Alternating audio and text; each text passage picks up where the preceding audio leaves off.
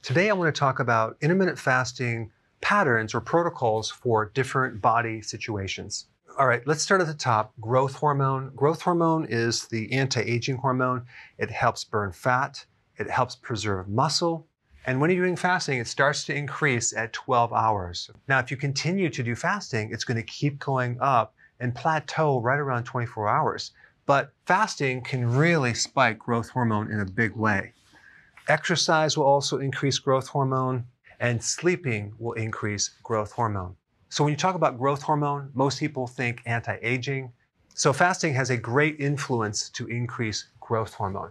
But it starts at 12 hours, and if you continue to fast, it'll increase from there. Number 2, autophagy. Autophagy is a condition where your body is recycling damaged proteins, and it's clearing out microbes, pathogens. So look at it like a garbage disposal. The body is getting rid of non-functional proteins that it doesn't need, and it's becoming very efficient and optimizing things and turning all the damaged protein into new amino acids. And the spike with autophagy starts around 18 hours of fasting. So that still gives you like a 6-hour eating window, which is pretty easy to do for most people. So it's going to recycle damaged protein. Okay, it's going to kill microbes. So it's going to make you look younger. It's going to help break down something called amyloid plaquing, which is in the brain. It's another tissue. Patients who have Alzheimer's usually have amyloid plaquing. So it disrupts the communication between neurons. Also in the liver, it can help break down unwanted protein, as in cirrhosis or fibrosis. So it's going to help break that down to some degree. And also autophagy will help get rid of AGEs, advanced glycation end products. This is a result of combining protein with sugar. The proteins become sticky, they're no longer functional, and there's no benefit to them. They create all sorts of health problems. And the other cool thing about autophagy is it will kill and clean up pathogens and even viruses. So people that have chronic fatigue syndrome a lot of times have a hidden chronic infection in the background. So when they get into autophagy and you clean up the microbes, all of a sudden their energy starts going higher and higher, and they're not sure why, but it's dealing with this hidden infection. And of course, if you do this longer, you'll have more autophagy. All right, number 3, inflammation.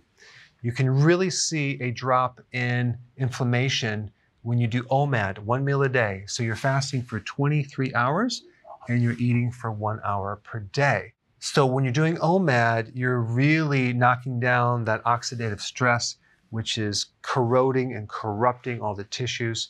Also, you're improving inflammation and arthritis, the inflammation in autoimmune conditions, and gut inflammation. And this also applies if you get sick with some lung issue or the flu. If you do OMAD, you can really speed up the recovery process. Number 4, cancer.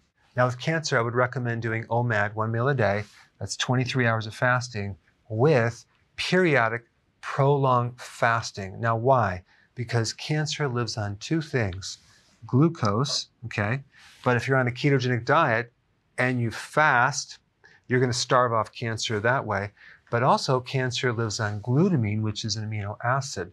So the more that you fast, the more you can reduce glutamine.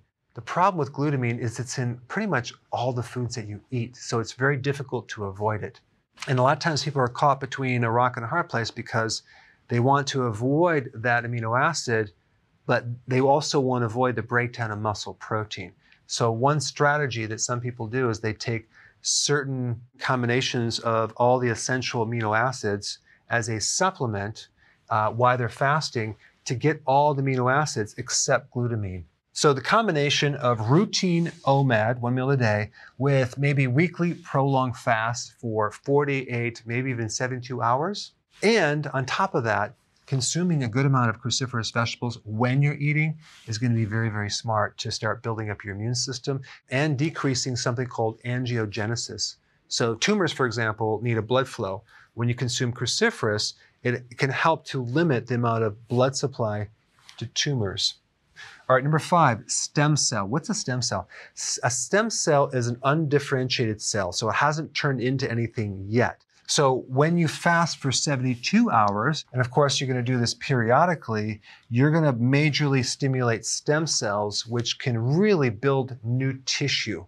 So wherever your body needs to grow new tissue, whether it's in the colon, in the immune system, in the brain, you can actually increase the stem cells by fasting a bit longer than you would normally fast. There's a certain protein in the body called PKA, and when you fast, you decrease this protein, and that will activate the stem cells. Next thing is stubborn weight. So most people fast to lose weight or religious reasons, and some people do it for health reasons. But if you have a stubborn weight situation, like really stubborn, I would recommend doing OMAD, 1 meal a day, every other day. So you're eating every 48 hours. Make sure you're getting your nutrients. But this is necessary for some people to really tap into the fat, especially if they had a history of diabetes. But the key is making sure you have the right nutrients because you're fasting for a good period of time. So definitely enhance your diet with nutrients and make sure that when you eat, it's really nutrient-dense foods.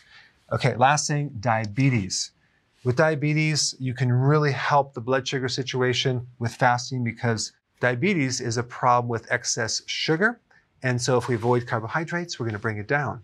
Now, the problem with doing it as a diabetic is that you must check your blood sugars routinely and get with your doctor to adjust the medications, because if you lower the blood sugar and you take the same amount of medication, you're going to end up with severe low blood sugar because you're taking medication when you really don't need it. So when the blood sugars start going on the low side, you shouldn't be taking insulin or even other diabetes medication, because all it's going to do is it's going to drive it down even lower. You can even end up with some pretty serious problems. So check with your doctor, do it gradually, and really focus on these blood sugars because it's going to come down pretty significantly and you want to make some adjustments. All right, guys, the last thing I want to mention is that there's not a lot of data, not a lot of studies yet.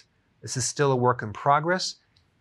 What I'm talking about is just my opinion based on working with people. So because there's so many variables, you're going to have to test the waters and try different things and see what works for you. And lastly, click the button on this video to watch this very interesting video on autophagy. I think you'll really enjoy it.